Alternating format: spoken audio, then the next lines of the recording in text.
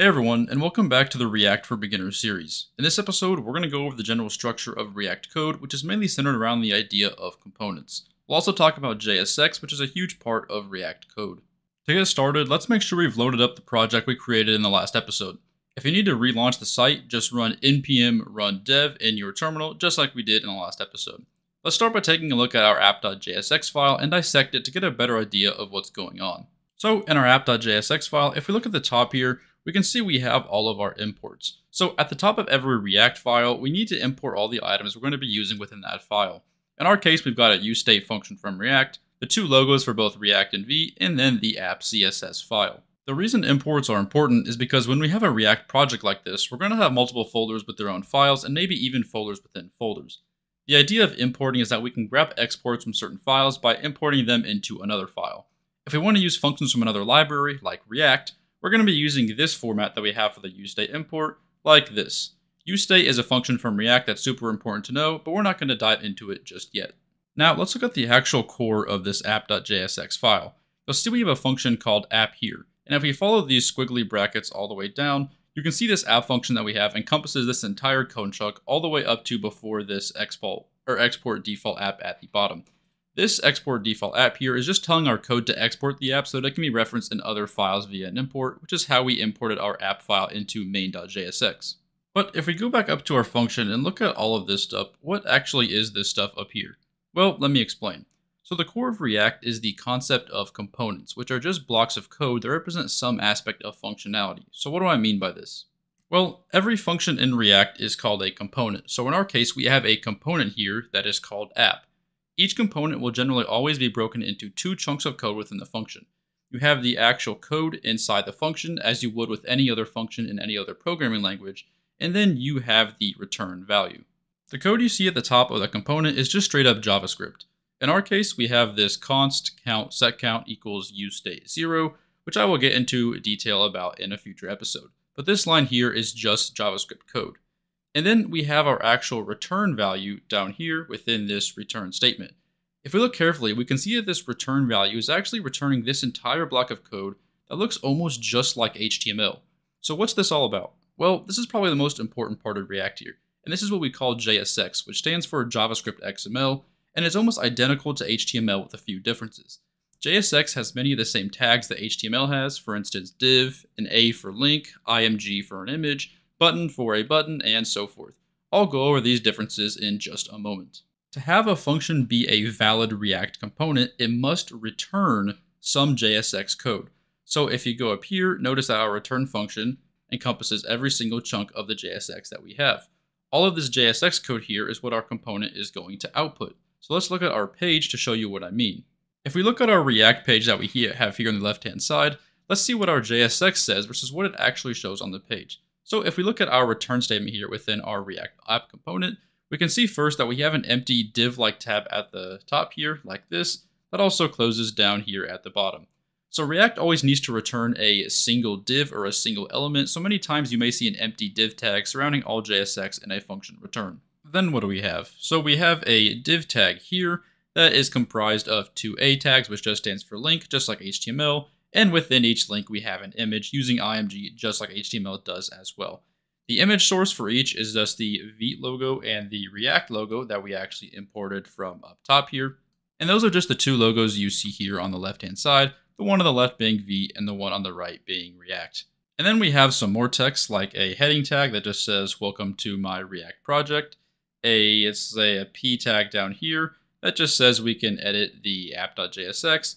And then we got, for instance, another P tag down here telling us to click on the logos to just learn more. So this entire page that we're seeing here on the left-hand side all comes from this return value of our app component. So we have what looks like a somewhat normal JavaScript component here, how we define function app. However, when we return JSX is what makes this an actual React component.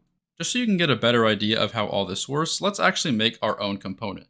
So let's go into our File Explorer menu here in Visual Studio Code, right-click on this source folder here, and then go ahead and click New File. And then we can make a new file. I'm just going to name it button.jsx like this.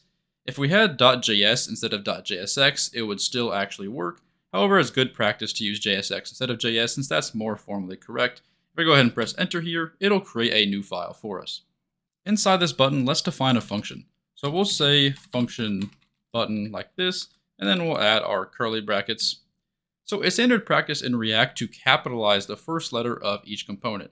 And React will actually throw you a warning if you don't capitalize the first letter. So I'm going to want to export this function to be used on other pages. So before this function word here, I'm just going to type export. So we have export function button. If we wanted to add some JavaScript functionality, we could add some JavaScript code within our function. But for now, let's just focus on the return value, or the JSX. So I'm just going to go ahead in this function. I'm going to write return like this. And then to make this a valid React component, we'll want to return some JSX. Inside this return statement here, let's just make a button tag like this. So I'll write button as that, and it'll autofill the ending tag. And then let's make a space here just to make some more room here. Let's add a paragraph tag with P, and then same thing, if you write the opening tag, it should autofill the closing tag. So inside of this P, let's just write something, let's say testing. Now how do we actually use this component now that we've made a little something here?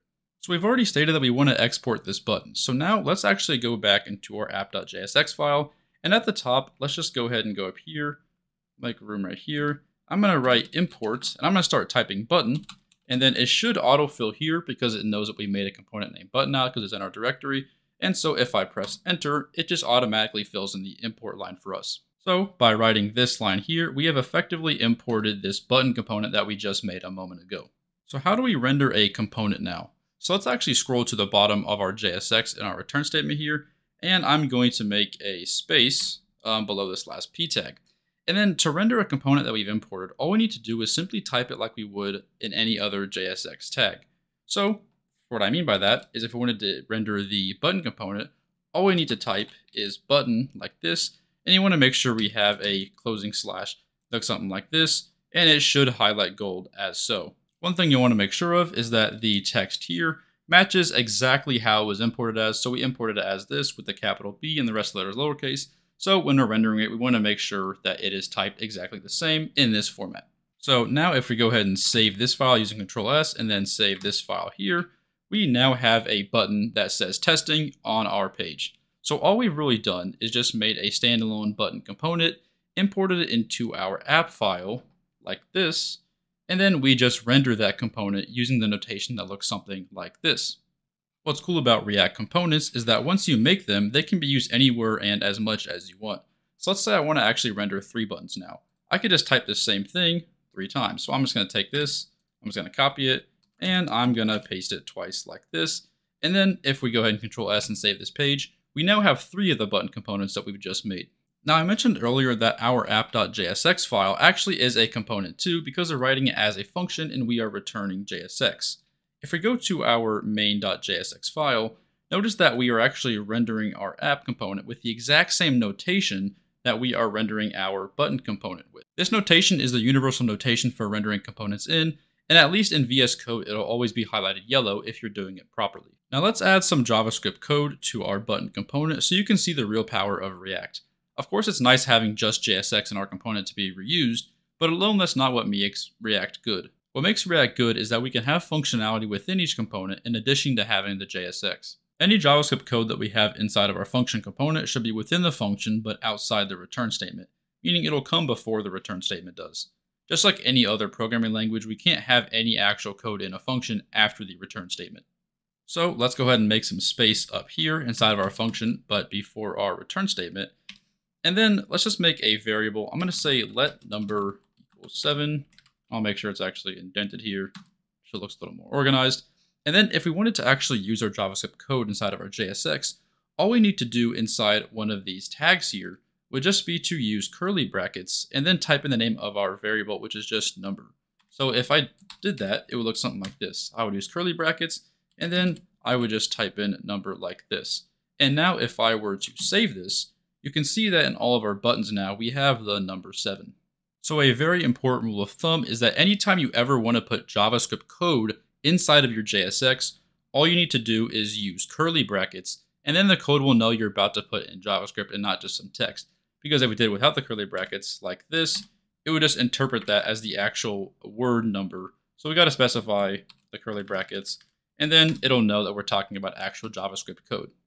Anytime I change this variable now and save it, those changes will be reflected on our web page.